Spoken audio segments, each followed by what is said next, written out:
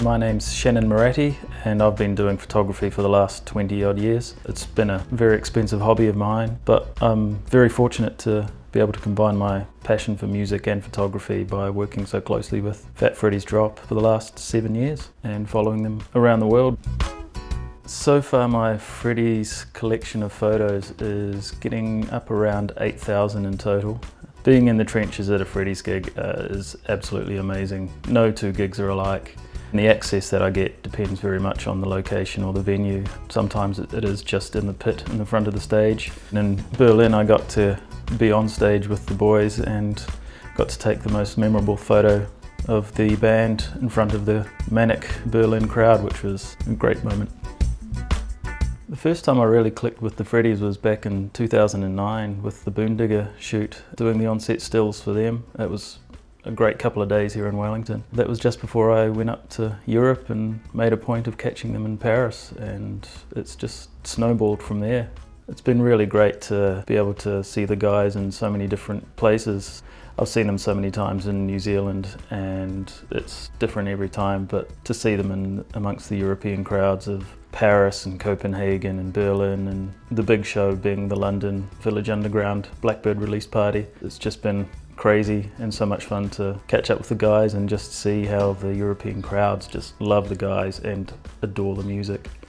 So what I'm looking for when I'm going to a gig to photograph the boys is capturing those moments, not necessarily what the crowd's looking at the time. You know, it may be Jetlags feet on the pedals or Toby and Joe having a quick laugh side of stage, and the details, the hats and the shoes that the guys wear. It's all the things that other people don't see. It's a different angle. I definitely have a selection of top shots from the gigs over the years. There's usually one or two that I find from each gig.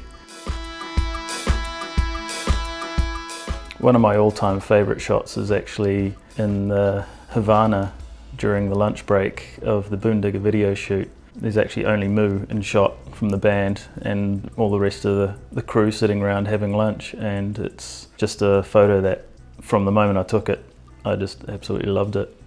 For the last 18 months I've been building a multi-touch book for the iPad. It's called Do It for the Love of Music, which is pretty much what I'm doing with taking photos of the guys.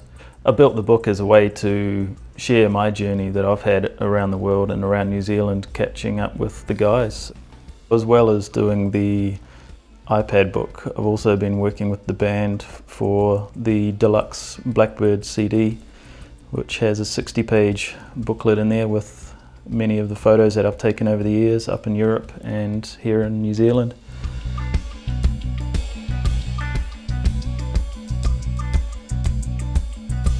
As the years have gone on, I've got a lot more access backstage and capturing the guys, having barbecues, going out diving for power.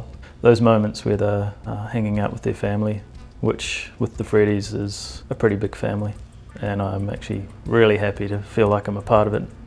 I can't remember the first time I heard their music, but I just loved it, and I still listen to the Matterhorn live album all the time. Having met the guys and gotten to know them, they're just ordinary, really nice, down-to-earth guys who just love what they do.